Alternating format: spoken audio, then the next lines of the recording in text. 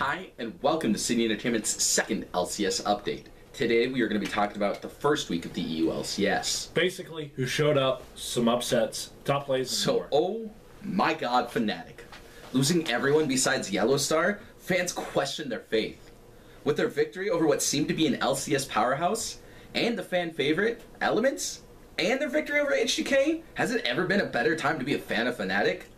They showed that they are still one of the top EU teams. Elements had a rocky start to the LCS. Wicked and Reckless dropped the ball in their loss to their rivals, Fnatic. Wicked fed up a storm going 3-11-3, and Reckless 0-4-6. We'll have to see how they show up in this next week.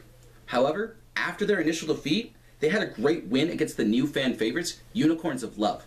They're showing why they are so feared in the LCS. This past week, H2K showed the world that Cyan is actually really good in lane. Even though they were defeated by the Copenhagen Wolves, Odoamne showed just how strong Cyan could be by beating Gnar, the best top laner in the game, in lane. Voidal also did the best on the entire team. Over the first two games in the LCS, he went 0-1-8 versus the Copenhagen Wolves and 0-5-3 versus the 2-0 Fnatic.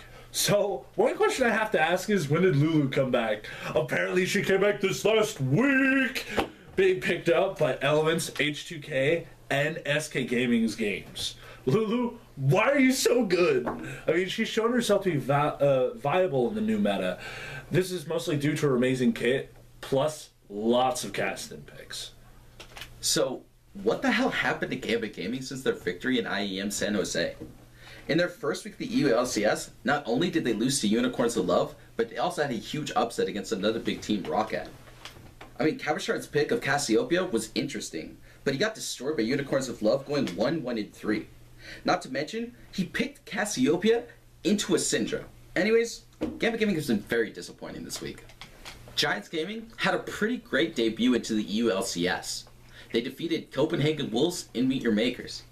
We'll have to see how they do in the next couple weeks to see if they can maintain their spot as one of the top teams in the EU LCS. So SK Gaming had a great first week going into the EU LCS by going 2-0. We'll be excited to see what happens with them in the future. What was your favorite moment of the first week of the LCS? Tell us in the comment section below. Also, don't forget to like, share, subscribe, and click the annotations on my face to see more videos. And as always, good luck! And have fun.